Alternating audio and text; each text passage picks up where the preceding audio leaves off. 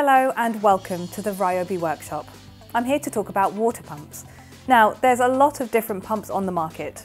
Transfer pumps, stick, pole or barrel and submersible pumps. All essentially move water, but each one is best for a specific task. Take this RYOBI 1+ submersible pump or sub pump, capable of reaching depths of up to 5 meters, making it great for emptying hot tubs, emergency situations, pond maintenance and lowering water levels before heavy downpour.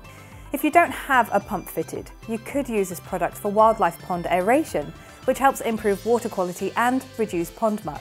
Aerating the water is essential to maintain clear, better smelling water and an overall clean pond. Extra oxygen will help promote beneficial bacteria and attract wildlife. And the added water movement will allow nutrients to spread to plants more easily. The fast flow of this pump means you can shift 4,200 litres of water per hour, allowing you to get the job done. Another advantage of this unit is its quiet operation. Because it's placed in water, the water absorbs the sound, allowing for peaceful gardening. Let's take a look at what you get in the box.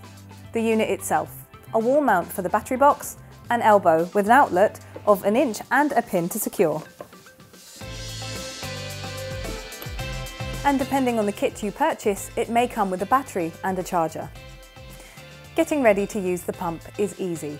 You'll need to grab a hose. This type of outlet or elbow fits a 1-inch discharge hose or a fabric flat lay hose. So if you're using a larger hose, fix with a Jubilee clip.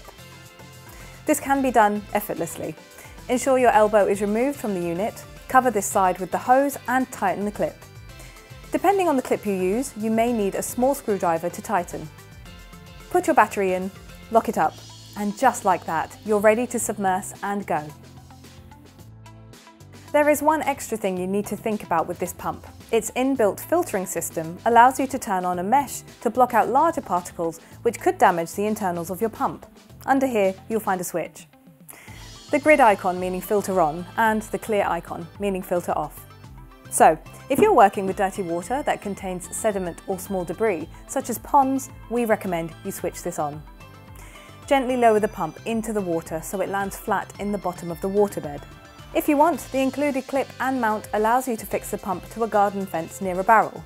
You'll just need to grab the right screws. The battery enclosure also works as the interface to intelligently alert you to what's happening with your pump. Turn it on at the press of this button and see the light turn green. This means the pump is on and in operation. The pump communicates with a beep and a light when there is no water, an overload and when a timer is running out. You can cycle through the 3 timer settings of 5, 10 or 15 minutes by clicking the timer icon, allowing you to move on to other garden maintenance tasks.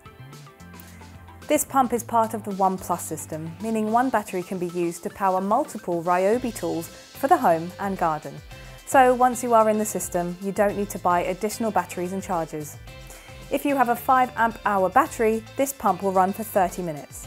Now you've learned pretty much everything you need to know about the 1+ submersible pump. So you can be confident operating it next time you need to move water from A to B.